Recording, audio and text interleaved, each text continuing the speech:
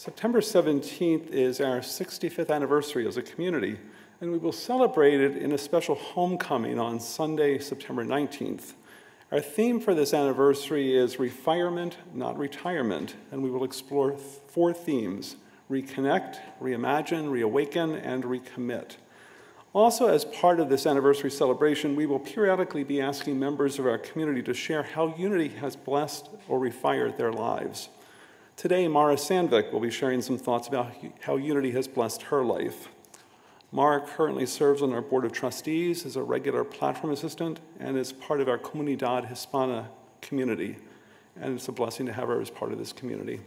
Mara.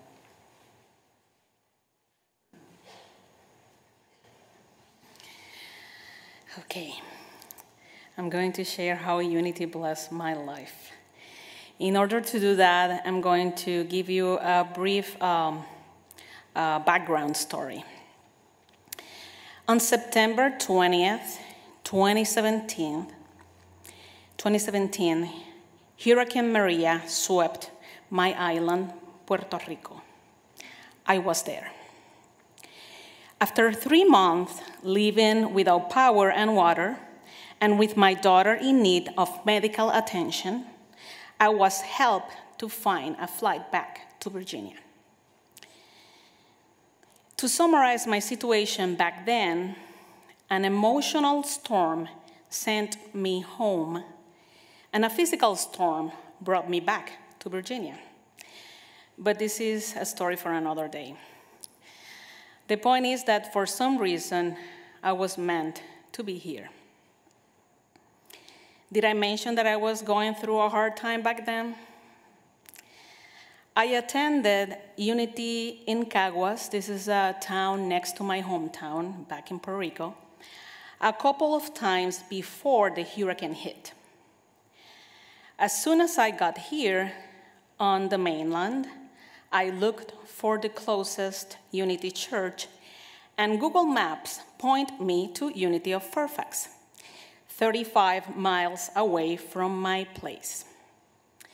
For several weeks, I thought about driving 1 hour to get there for 1 hour service and then drive back home, until one day I finally attended the 11 a.m. service. I was welcomed at the door with a big smile by the welcome team. I was wondering, why are these people so happy? Maybe it's the water.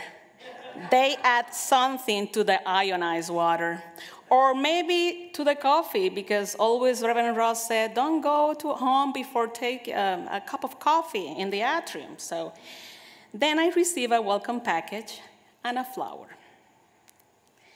At the beginning of the service, I was very glad to hear the daily word in Spanish and know that inclusivity is one of the core values.